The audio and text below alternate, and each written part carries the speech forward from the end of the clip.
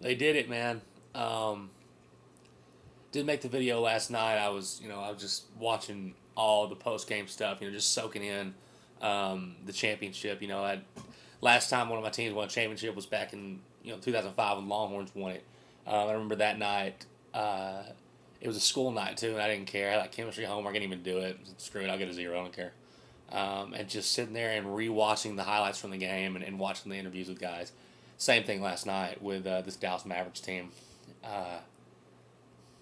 You know, after '06 though, when Dallas lost, and mainly after '07 though, when the team had the best record in the league, and then got dismantled by Golden State in the first round.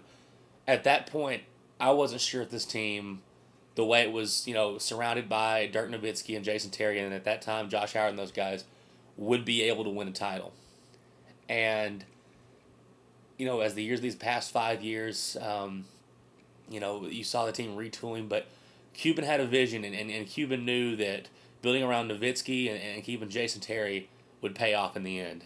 And this team is a team in every sense of the word. This was the team going into the season, going into the playoffs, is that there was a top seed that was going to get knocked out.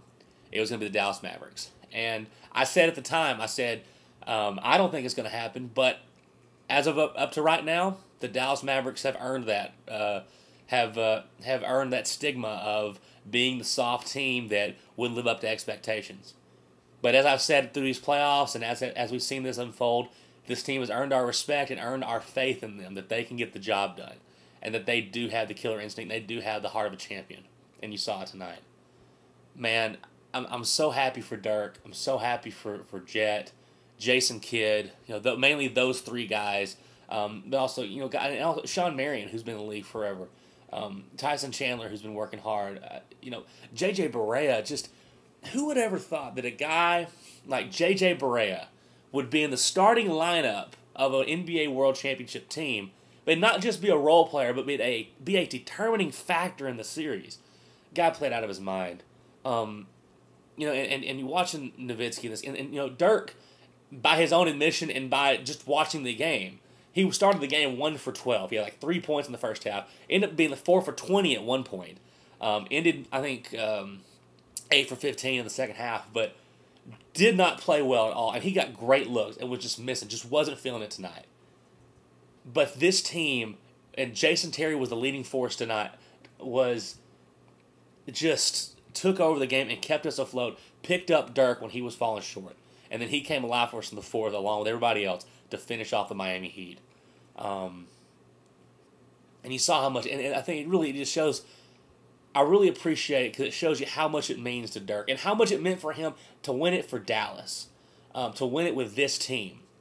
He even said, I don't think it would have meant as much to me if I had gone somewhere else and won it. And it's just everyone knew that that Dirk was going to stay with Dallas when he went into free agency, just because that's the kind of guy he is. That's the kind of we know that he's a loyal guy. He's great for the fans. He's great for the game, and he finally, this whole play, even without the championship, I felt like he had validated himself as an NBA player and wouldn't continue to get all the criticism he gets and all the jokes and stuff. He is now an NBA MVP, NBA champion, and I couldn't be happy for him and this team. It's championships, for fans don't come around a lot of time, especially if you're not one of the, a fan of the big time teams in the league, and I'm a Cowboys fan, so I understand if you're a fan of an NFL team, when you win one, that it means a lot to it. But, the Dallas Mavericks, first time ever win one, and it's special. It really is. This game, and you know what, the narrative for this is going to be the Miami Heat. I talked about that last time, that the narrative for this series, and you've already seen it today, that the main topic is what happened to Miami, what's wrong with LeBron, and the Mavericks are the kind of the on the back burner, like, and give credit to the Dallas Mavericks. But that's fine. It doesn't matter, because as a fan now, I don't care. My team won. My team proved they were the best this season, and just because you saw with Miami and in this game, after those three guys, Miami doesn't suck after those three guys, but the Dallas team, the Mavericks, there's so much chemistry throughout the entire roster. Not just amongst two guys or just three guys. The entire roster gets along. And the entire roster, I mean, you see how many times when Dallas comes down on offense, how many guys touch the basketball before a shot is made. There's some of the best ball movement you're going to see.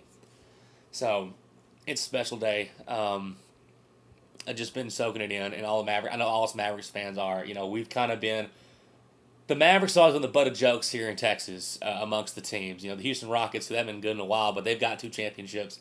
And, of course, the Spurs fans, you know, have always held it over our heads that, you know, I've gone to, you know, a couple of games in San Antonio to watch the Mavericks.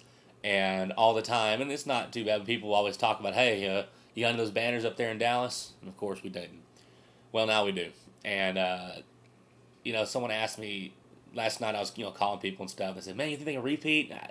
You know, that's not even, I don't even want to talk about that. That's not even I'm just happy they won. You know, I've got the championship that I wanted, and so happy for this team. It's a good group of guys, and that's another thing. It's like, this has really become the most non-polarizing NBA champion, probably. One of the most, because I know, now if you're a Spurs fan or a team that one of our rivals, I get that. But if you really had no opinion about the Dallas Mavericks, a lot of people are able to get behind them to win this game. I mean, Dirk Nowitzki, very likable guy, doesn't talk trash, like that stuff. The rest of it's just a bunch of old veteran dudes who just finally got their just deserved after so many years of working in the NBA. So I'm so happy right now. It's awesome. You know, I've gotten to see my teams playing championships these last couple years, just all around, and so I've been blessed with that. But you guys have heard me, if you've been following me, you know that I've kept harping on the fact that it seems like my teams keep getting there, but they never close the deal. You saw it last year with the Rangers in the World Series. They finally, since 2005 and the Texas Longhorns of football, one of my teams finally finished the deal, and I'm so happy. And I'm glad. You know, I do love that it was against the Miami Heat, getting that revenge. But really, that really has been overblown because in the end, like Mark Cuban and Dirk and all them said, they just wanted to get one, and they did. So, congrats, Dallas Mavericks. Congrats, Mavericks fans. This one's special, and I don't know if we'll ever see it again, but you know, to see how much it really meant, especially to Dirk. To what it really meant. You could see the emotion. He had to leave the court before the game was even over because he was so emotional because it meant so much to him. And in his interview with Hannah Storm afterwards, you really saw what kind of guy he was and what this meant to him and how appreciative he was to the fans and to his other teammates for picking him up and helping him do this. So, Dirk, so happy for you, man. You've been great for the state of Texas. You've been great for Dallas sports, and for the Dallas Mavericks. And I hope you stay with us as long as you can. Go Mavs. You're the NBA 2011 champions. We'll see you guys later. Let's go Mavs. We got it done.